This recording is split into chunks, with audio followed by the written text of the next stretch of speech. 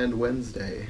Today we're going to be talking about the 1933 version of Alice in Wonderland, starring a whole host of people from that era, many big names including people like Cary Grant and even Sterling Holloway, who went on to play the Cheshire Cat in Disney's version.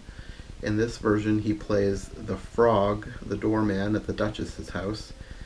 Very different character, and you wouldn't even recognize him except for his voice, because like almost all of the people in this movie, they all wear giant heads. They're all humans wearing masks. For people with masklophobia, the fear of masks, this would be a very horrifying movie. In fact, I was watching it with two of my cousins, and one of them said, "Oh, this looks like my nightmares come to life." It was pretty funny, and then she left and didn't watch the rest of it with us.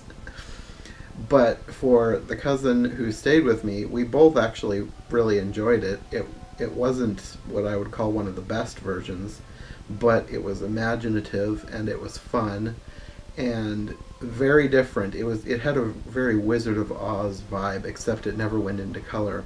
And I think it would have been better if it had, but this was like 6 years before the Wizard of Oz, so I don't think anybody had done that kind of thing yet. The only thing that I really didn't like about it, actually two things. One was the random use of a blackface octopus. I don't know what purpose it served, it was just there.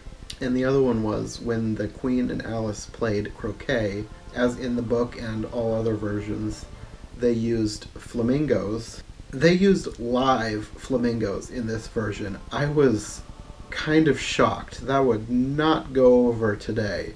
It didn't look like they were hurting them at all, but they were using the flamingo as a croquet mallet. It was one of those things where it's just a different time, different mentality.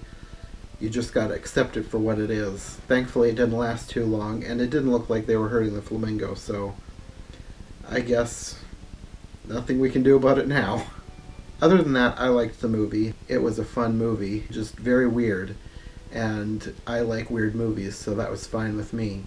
One interesting thing to note about the movie was how much it jumbled up Alice in Wonderland with Through the Looking Glass. In fact, they started with the opening of Through the Looking Glass, and she went through the looking glass, and then after she'd been in that world for a while, then she went down the rabbit hole in the Looking Glass world and ended up in Wonderland. It was different. It was not a way I'd ever seen anyone do it before, but it worked, and I liked having both versions because you don't often see her go through the looking glass. The girl who played Alice did a really good job. She was far older than the character she was playing, which kind of threw me off for a little bit, but I got over it and it was fine. All the other actors were great. There was nobody that gave a bad performance. It was just hard to see the performances through the masks. The masks are the biggest thing that you'll have to get over if you're going to watch this movie, because there are so many recognizable names, but you see almost none of their faces. My cousin, who watches a lot of movies from that time period, told me she found it rather funny that they had all these attractive people and they were covering up their faces with these giant masks. Anyway, I think that's all for today.